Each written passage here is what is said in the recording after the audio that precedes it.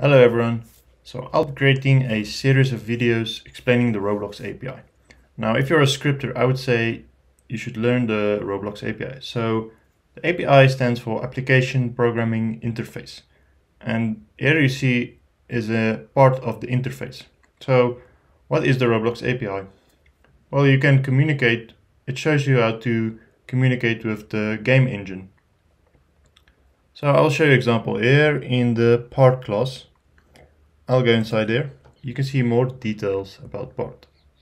If I go down to properties here, you know that in Roblox Studio you also have a window for properties and for the part properties. So what I want to do is I want to change the transparency. So I'll go down to transparency.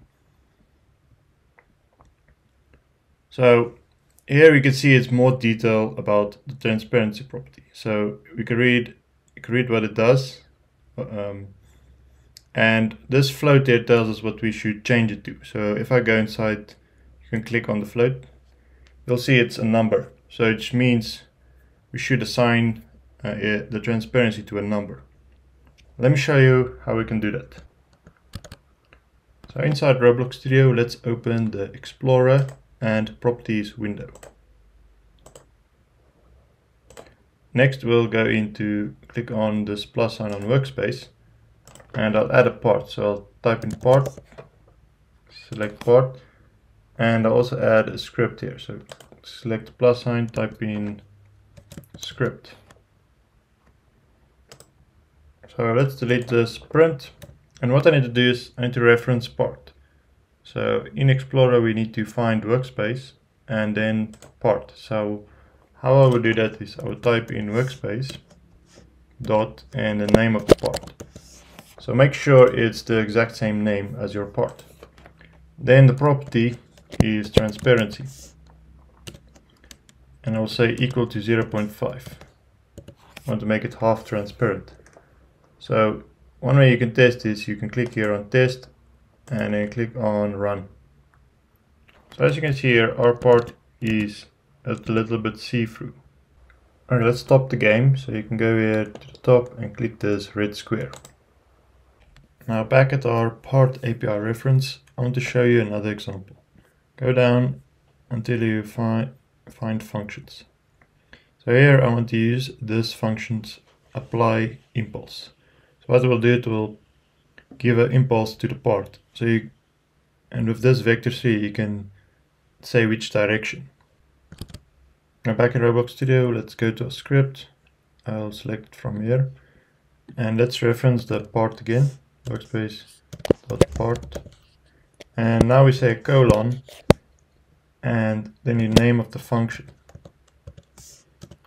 So now inside this left and right parentheses, I want to add a vector 3.